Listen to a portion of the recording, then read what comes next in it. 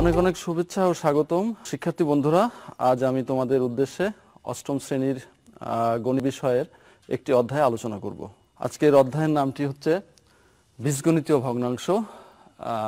খুবই বেসিক একটা অধ্যায় বীজগণিতের। আমরা এই অধ্যায়ের একই বিষয়ের আলোচনা সপ্তম শ্রেণীতে কিছু অংশ করে এসেছি।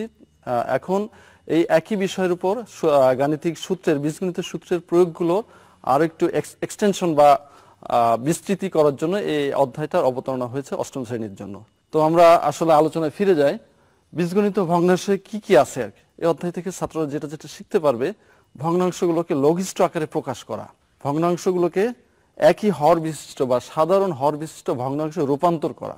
আলোচনায় আছে ভগ্নাংশগুলো একটি ভগ্নাংশের সাথে একটা ভগ্নাংশের যোগ করা, একটি ভগ্নাংশের সাথে একটা ভগ্নাংশের বিয়োগ, একটি ভগ্নাংশের সাথে আরেকটা ভগ্নাংশের গুণ, একটি ভগ্নাংশের সাথে আরেকটা ভগ্নাংশের ভাগফল নির্ণয় করা এবং সর্বশেষে সরলীকরণ, সিম্পলিফিকেশন। এটাই হচ্ছে এই অধ্যায়ের মূল বিষয়বস্তু। তো আমরা প্রথম অংশে চলে যাই। যদি একটা ভগ্নাংশকে লোয়েস্ট ফর্মে অর্থাৎ লঘিষ্ঠ আকারে প্রকাশ করতে চাই, সেই অংশটা আমরা একটা গাণিতিক প্রবলেম দিয়ে শুরু করতে পারি। তো শিক্ষার্থীরা লক্ষ্য করো, আমি একটা ভগ্নাংশ আগে বোর্ডে লিখতেছি।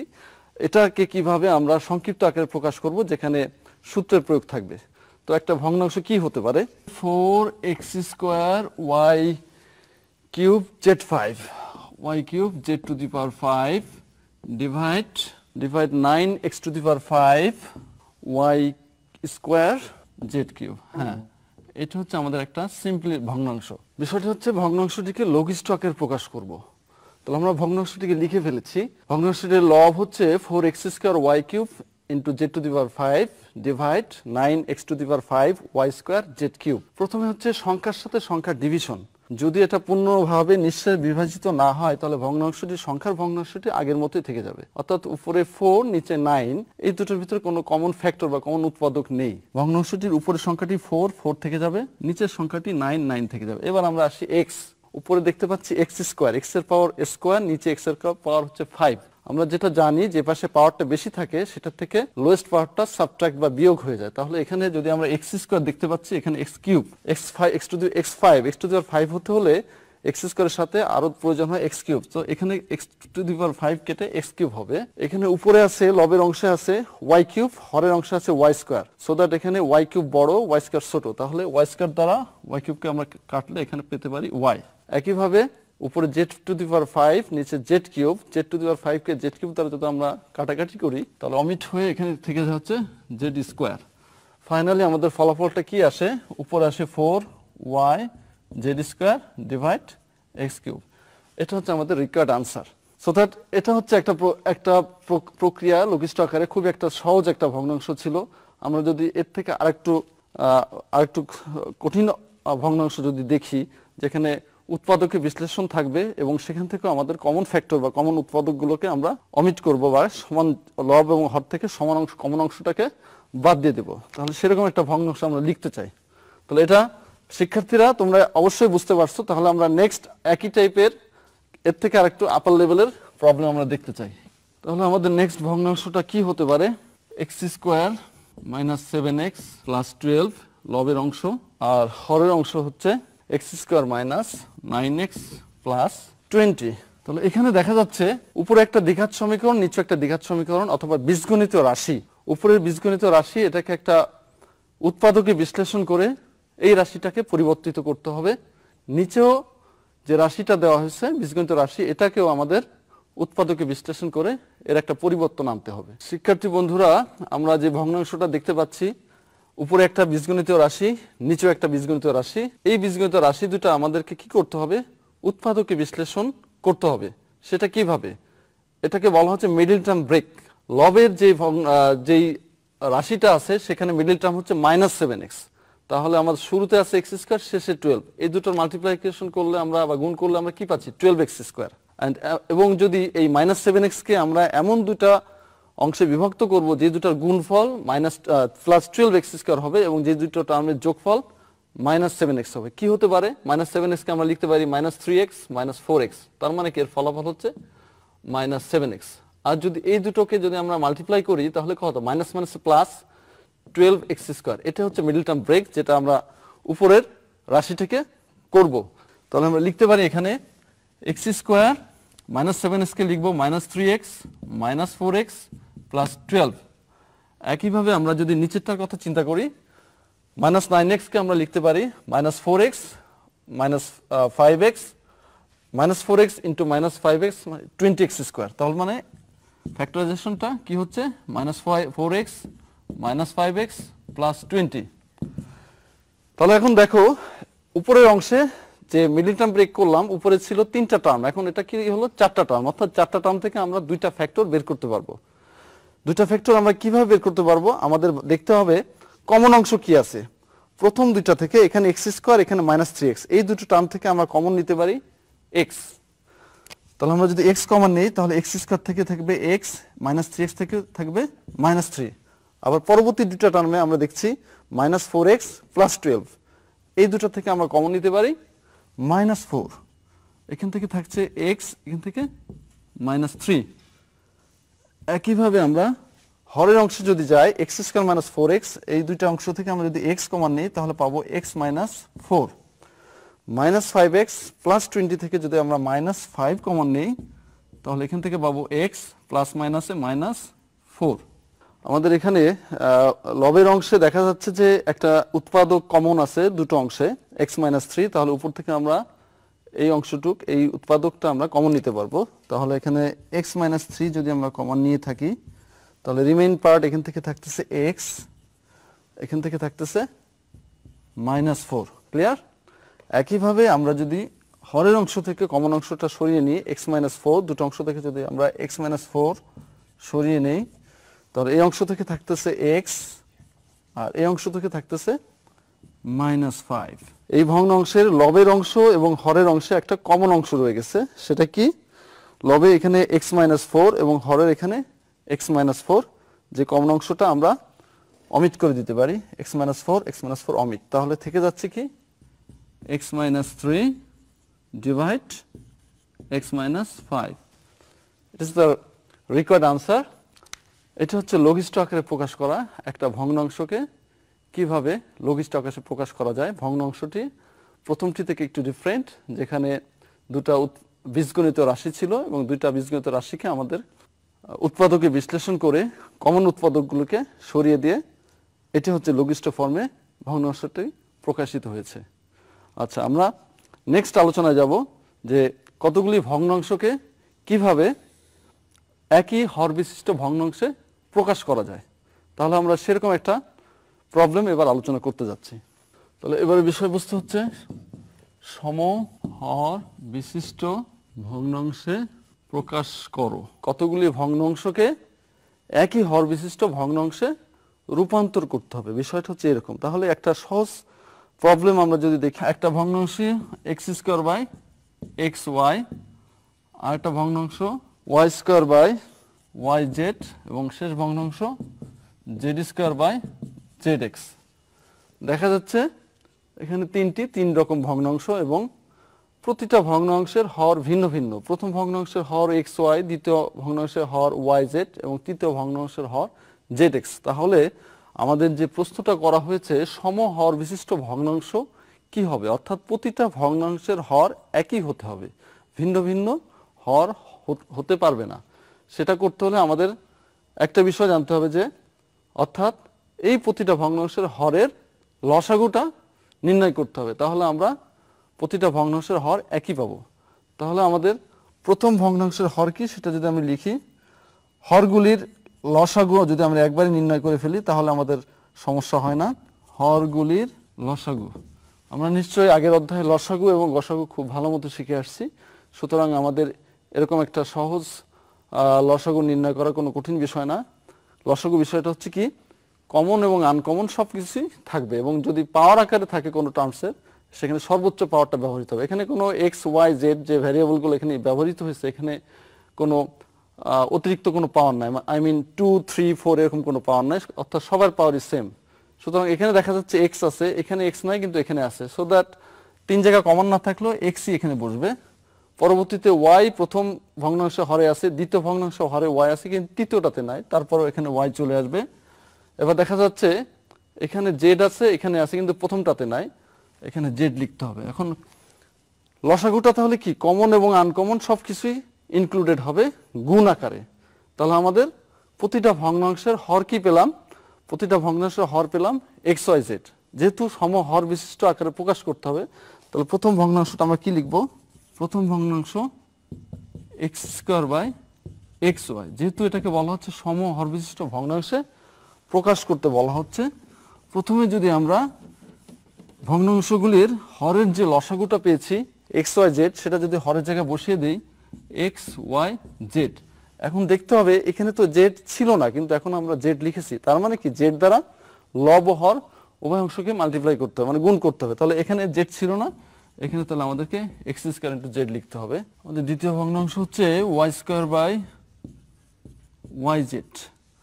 এখন এখানে আমাদের যে হর এক্স ওয়াই জেড, আমরা যদি সেটা লিখে ফেলি এক্স ওয়াই জেড, তাহলে এখানে বাদ যাচ্ছে কোনটা, মানে এখানে নতুন কি আসছে, এখানে ছিল ওয়াই জেড, আসছে এক্স, তাহলে উপরে ওয়াই স্কয়ারের সাথে আমাদের একটা এক্স মাল্টিপ্লাই হয়ে যাবে।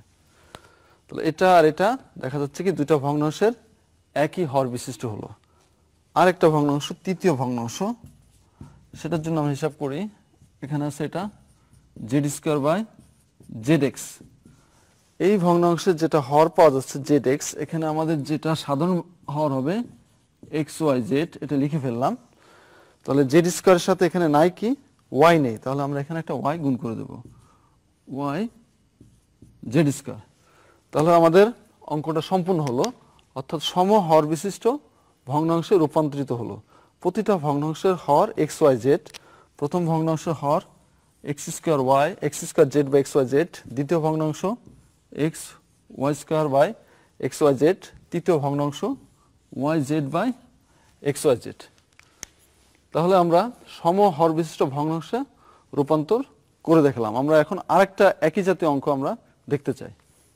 তাহলে আমরা আরেকটি ভগ্নাংশ দেখতে পারি, আরেকটা সমহর বিশিষ্ট ভগ্নাংশে রূপান্তর করতে চাইলে আমরা একটা ভগ্নাংশ লিখে ফেলি x square minus 5x plus 6।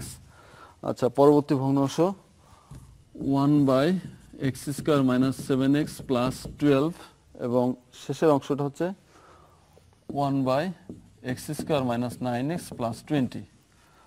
এখন আমাদের সম হর বিশিষ্ট ভগ্নাংশ রূপান্তর করতে হলে আমাদের প্রতিটা ভগ্নাংশের হরের কি করতে হবে, হরগুলোর লসাগু নির্ণয় করতে হবে। তার আগে আমাদের প্রতিটা ভগ্নাংশের যে রাশিগুলো আছে সেই রাশিগুলো উৎপাদকে বিশ্লেষণ করতে হবে। তাহলে প্রথম ভগ্নাংশ 1 by x square minus 5x plus 6।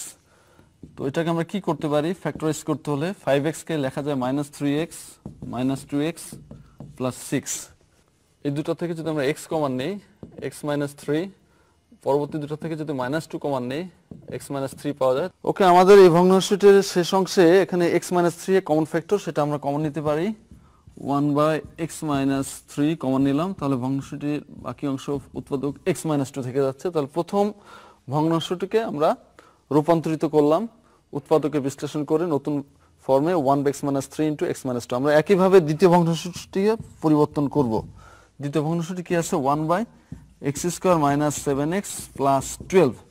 এই ভগ্নাংশটিকে যদি আমরা ফ্যাক্টরাইজ করি নিচের অংশটাকে, তাহলে কি লিখতে হবে আমাদের, মাইনাস 7x মানে কি হবে, minus 3x minus 4x plus 12। এখন এখান থেকে যদি আমরা কমন নেই, x কমন নেই, তাহলে কি পাচ্ছি, x ইন্টু এক্স মাইনাস 3। পরবর্তী দুটো অংশ থেকে যদি আমরা মাইনাস 4 কমন নেই, কি পাওয়া যাচ্ছে, x মাইনাস 3। এখানেও সেই একই রকম কমন উৎপাদক x মাইনাস 3 পাওয়া যাচ্ছে। তাহলে আমরা হরের থেকে যদি আমরা x মাইনাস 3 কমন নেই, তাহলে আরেকটি উৎপাদক পাওয়া যাবে x মাইনাস 4। তাহলে আমাদের দ্বিতীয় ভগ্নাংশটি সম্পূর্ণ হলো। আমাদের তৃতীয় ভগ্নাংশটি কি আছে, 1 by x square minus 9x plus 20। এটাকে আমরা ফ্যাক্টরাইজেশন বা উৎপাদক বিশ্লেষণ করব। X square minus 5x minus 4x plus 20। এটাকে যদি আমরা কমন নিই নিচের থেকে, x কমন নিলে x মাইনাস 5 মাইনাস 4 কমন নিলে x মাইনাস 5। সুতরাং ফলাফলটা কি আসে, 1 by x minus 4 into x minus 5। তাহলে আমাদের প্রতিটা ভগ্নাংশের হরের উৎপাদক বিশ্লেষণ সম্পন্ন হয়েছে। এখন আমাদের যেটা করতে হবে, হরগুলিকে লসাগু করতে হবে। তাহলে হরগুলির লসাগু কি সেটা আমরা এখন লিখতে চাই। অংশটা আমি মুছে দিলাম। তাহলে হরগুলির লসাগু এখানে x minus 3, x minus 2, x minus 3, x minus 4, অর্থাৎ একই উৎপাদক তিনটি টার্মে নেয়, কিন্তু সবগুলোই বসবে, কমন আনকমন সবগুলো। x-2 থাকবে, x-3 থাকবে, x-4 থাকবে অ্যান্ড x-5 থাকবে। এখন আমরা সাধারণ ভগ্নাংশে রূপান্তর করব, বিকজ আমরা প্রতিটা ভগ্নাংশের হরের লসাগু নির্ণয় করে ফেলেছি এবং সেটা সাধারণ ভগ্নাংশ আকারে সাধারণ হর হিসাবে থেকে যাবে প্রতিটা ভগ্নাংশ। তাহলে প্রথম ভগ্নাংশ কি ছিল, আমরা যদি এটা মুছে দিই, প্রথম ভগ্নাংশ ছিল 1/x² - 5x + 6। তাহলে প্রথম ভগ্নাংশের উৎপাদক ছিল x-3 × x-2, সেটা যদি আমরা লিখে ফেলি এখানে x-3 × x-2, এটা ছিল প্রথম ভগ্নাংশের হরের উৎপাদকের বিশ্লেষণ। আর আমাদের এখানে কি ছিল, x-2, x-3, x-4, x-5। এখন এই লসাগুটাকে যদি আমরা এই ভগ্নাংশের হরের যেই উৎপাদক আছে সেটাতে যদি ভাগ দেই, তাহলে আমরা আরো দুটো উৎপাদক পাই, সেটা কি x-4 এবং x-5। তাহলে এখানে x-4, x-5 যদি আমরা লিখি, উপরেও সেটা লিখতে হবে x-4 × x-5। প্রথম ভগ্নাংশ সাধারণ হর বিশিষ্ট হয়ে গেল। এবার যদি আমরা দ্বিতীয় ভগ্নাংশ লিখি, দ্বিতীয় ভগ্নাংশের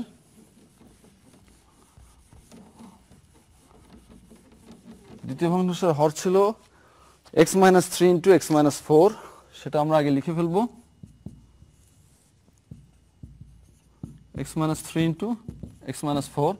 তাহলে ছিল নাকি x-2 × x-5 ছিল না, তাহলে উপরে আমরা x-2 × x-5 লিখে ফেলবো, একইভাবে নিচেও সেটা লিখে ফেলবো x-2 × x-5 লিখে ফেলবো। অর্থাৎ এটা এবং এটা দুটো ভগ্নাংশের একই হর বিশিষ্ট হল। তাহলে আমরা তৃতীয় ভগ্নাংশে যা দেখতে পাচ্ছি 1/x² - 9x + 20। ফাইনালি আমরা এই ভগ্নাংশের ফলাফলটা পেয়েছিলাম 1/x-4 × x-5। তাহলে ওই ভগ্নাংশটিকে আমরা এখানে লিখব এবং সমহর বিশিষ্ট আকারে প্রকাশ করব। তাহলে ফাইনালি আমাদের যে ফলাফলটা পেয়ে গেলাম x-4 × x-5, কিন্তু এখানে যে হরটা ছিল x-3 × x-2 × x-4 × x-5, তাহলে যে দুটো এখানে মিসিং সেই দুটো দিয়ে আমাদের এখানে মাল্টিপ্লাই করতে হবে। অর্থাৎ এখানে নেই হচ্ছে x-2 আর একটা নেই হচ্ছে x-3। যেহেতু আমরা নিচে মাল্টিপ্লাই করে দিছি, উপরেও একই ফলাফল দিয়ে মাল্টিপ্লাই করতে হবে x-3। তাহলে আমাদের পেয়ে গেলাম প্রতিটা ভগ্নাংশই সমহর বিশিষ্ট ভগ্নাংশে রূপান্তরিত হলো।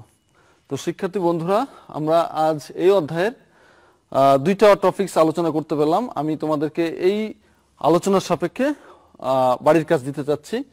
প্রথমটা হচ্ছে লঘিষ্ঠ আকারে প্রকাশে এবং পরবর্তী হচ্ছে সমহর বিশিষ্ট ভগ্নাংশে কিভাবে রূপান্তরিত করা যায়। তাহলে শিক্ষার্থী বন্ধুরা, এই অধ্যায়ে আজ আমরা দুটি টপিকস আলোচনা করতে পারলাম। একটি টপিক ছিল লঘিষ্ঠ আকারে প্রকাশ করা ভগ্নাংশগুলিকে, এবং আরেকটি টপিক ছিল কতগুলি ভগ্নাংশকে সমহর বিশিষ্ট ভগ্নাংশে রূপান্তরিত করা। এবং এই দুটো বিষয় আমরা আলোচনা করেছি, এবং এই দুটো বিষয়বস্তুর পরে আমি তোমাদেরকে কিছু হোমওয়ার্ক দিতে চাচ্ছি। প্রথম হোমওয়ার্কটা হবে হচ্ছে লঘিষ্ঠ আকারে প্রকাশ করা, কোনো ভগ্নাংশকে কিভাবে লঘিষ্ঠ আকারে প্রকাশ করা যায়, এবং পরবর্তীটা বিষয় হবে হচ্ছে কতগুলি ভগ্নাংশকে সমহর বিশিষ্ট ভগ্নাংশে রূপান্তর করা। সো শিক্ষার্থী বন্ধুরা, তোমরা হোমওয়ার্কগুলো লিখে নাও খাতায়। প্রথম প্রশ্নটি হবে হচ্ছে লঘিষ্ঠ আকারে ভগ্নাংশে রূপান্তর করা। একটি অঙ্ক হচ্ছে লঘিষ্ঠ আকারে প্রকাশ করার x³ - y³ × x² - xy + y² divide x² - y² × x³ + y³। আরেকটি অঙ্ক যদি দিয়ে থাকি এখান থেকে a² - b² - 2bc - c² divide a² + 2ab + b² - c²। এই হলো লঘিষ্ঠ আকারে প্রকাশের দুইটা হোমওয়ার্ক বা বাড়ির কাজ। 2 নম্বর বাড়ির কাজ হবে হচ্ছে সমহর বিশিষ্ট ভগ্নাংশে প্রকাশ। 1 নম্বর কোশ্চেনটা কি হতে পারে, x - y/x + y একটা ভগ্নাংশ, দ্বিতীয় ভগ্নাংশ y - z/y + z, এবং তৃতীয় ভগ্নাংশ হচ্ছে z - x/z + x। এবং সেকেন্ড হোমওয়ার্কটা হচ্ছে a/a³ + b³ b/a² + ab + b² and finally c/a³ - b³। বাড়ির কাজ হিসেবে আমরা এই দুটো অঙ্ক সলভ করব। শিক্ষার্থী বন্ধুরা, আজকের এই আমার স্কুল আমার ঘর অনুষ্ঠানে আজকের এই ভিডিওটি আপলোড করা থাকবে কিশোর বাতায়নে। এই অনুষ্ঠানটি দেখে তোমাদের মনে যদি কোনো প্রশ্ন থাকে তোমরা কমেন্টস বক্সে সেই প্রশ্নগুলো রাখতে পারো, আমরা তোমাদের সে সমস্ত প্রশ্নের উত্তর দিব। আর আমাদের এখানে কুইজ আছে ওয়েবসাইটে, তোমরা কুইজগুলোতে আমাদের সাথে অংশগ্রহণ করতে পারবে। আর এখানে আজকের মতো আমি তোমাদের সুস্বাস্থ্য এবং তোমাদের শুভকামনা করে আজকের মতো এখানে শেষ করছি।